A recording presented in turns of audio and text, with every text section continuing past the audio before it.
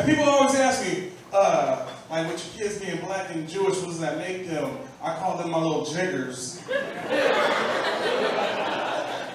And one of the benefits of having black and Jewish kids, half of them are really good at sports, the other half is really good at hide and go seek. That was like bits and pieces. Some people paid attention to Anne Frank, I guess. Hey, but you know, one of the reasons why I was married with her for 5 years, and I learned a lot of Hebrew over the year. I was telling Bubba I'm a Hebrew Israelite, and I learned a lot of Hebrew. For example, Boker Tov means good morning. Shalom means peace. Shalom, everybody. Shalom. Thank you, thank you. And then, it means wrong pole. Yeah,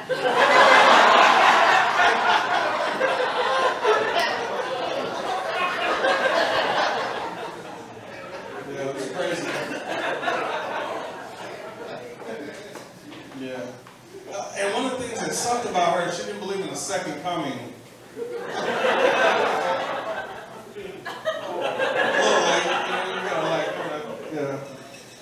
But performing on Main Street for an almost sold out crowd in Victoria, Texas is not the only highlight of my career. I got to do some stuff. I got to perform in the Rio Grand Valley. Yeah. Only in the valley you can get a taco, a lap dance, and a pound of weed all in the same building. Yeah. When I was up there, I was actually featuring. This dude come up to me, he was like, "You were already. Do you got a DVD or CD I can buy off you, eh?" He buys my CD. But next thing I know, he starts flirting with me like I'm gonna need a shot in a little bit. He starts flirting with me like if I'm a woman. And I was like, oh shoot, what did I do to make this dude think I was gay? But I didn't say that out loud because he just bought a CD. So I'm showing customer service at this time. And so he keeps on flirting me. I was about to tell him, dude, I'm not fucking gay. And right before I was about to tell him, he says, "Are you a Sagittarius?" I was like, "Oh my gosh, how did you know?" I was like, oh shoot. He saw me get excited. So now he thinks that I'm into him. How am I going to get myself out of this situation?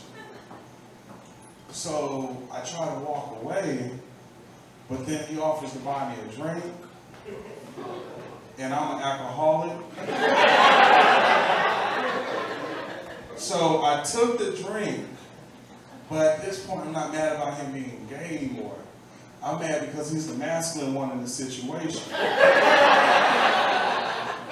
Because I could understand if he was like, "Hey, how you doing?" Like, he wasn't like flamboyant. He was like, "So what's up?" You know what I mean? What up? You know, woo. Like, and like low key, like he kind of had game. Like I like women, but like I was kind of curious about how did you know? Like I was a Sagittarius. He was like, because you wear your heart on your shoulder, and I was like, oh.